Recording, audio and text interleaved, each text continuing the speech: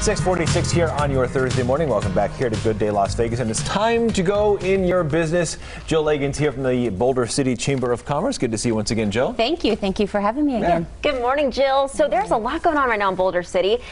We've heard some of the businesses are closed for some remodeling. What's going on? Yes, and so not closed because they're closed, but closed because of remodeling, and we're really excited. So there's probably a few too many cones and hard hats right now on our main street, the Boulder City Parkway, but it's because it's bringing something exciting, and so we're glad to have that reinvestment in the community by RTC, and we also are grateful for the city staff and the contractor. They're really being careful about what they are doing for the driveways and keeping those businesses open, and so we're inviting and encouraging everybody to make sure that they remember those businesses are still open and to patronize them.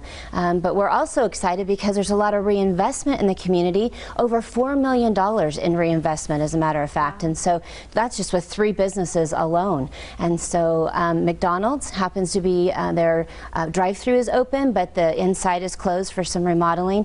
And then Jack in the Box, they've been closed for about 4 weeks, and it's going to be an all-new store.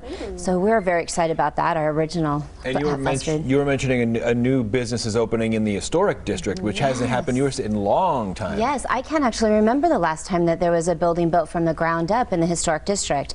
And so it'll be a great, I think it's called Jack and the Beanstalk Child Daycare. And so, yeah, Jack and the Beanstalk, Jack in the Box, Chili Jillies, Jill. So there's a lot of nursery rhyme things going on there. That's really exciting. So Boulder City is, of course, known for holiday activities as well. We're getting into the holiday season. So what are the elves working on down in Boulder City? So, you know, everything really begins with the kickoff at the Trunk or Treat, and then that rolls right into, we've got Wine Walk this weekend, Best Damn Wine Walk. We also have the Pooch Parade, and then a Fall Classic Car Show next weekend. And then we want to really celebrate that Shop Small Saturday, and so that Saturday right after Thanksgiving, Boulder City's home of the small business owners, right? All those mom and pop shops, and they really have something unique. It's great to be able to run into a mall, and we love it, and we all do it, but we also really want to make sure we support those small business owners, and remember that Boulder City is a great place to do that. And then that rolls right into all the Christmas events.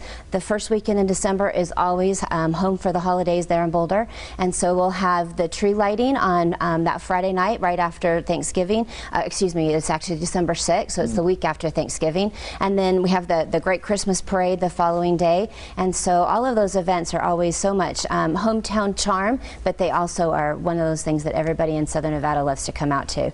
Lots of great things happening, and it's a great way to celebrate with family and your friends, and so come out and check out Boulder City. We'd love to have everybody.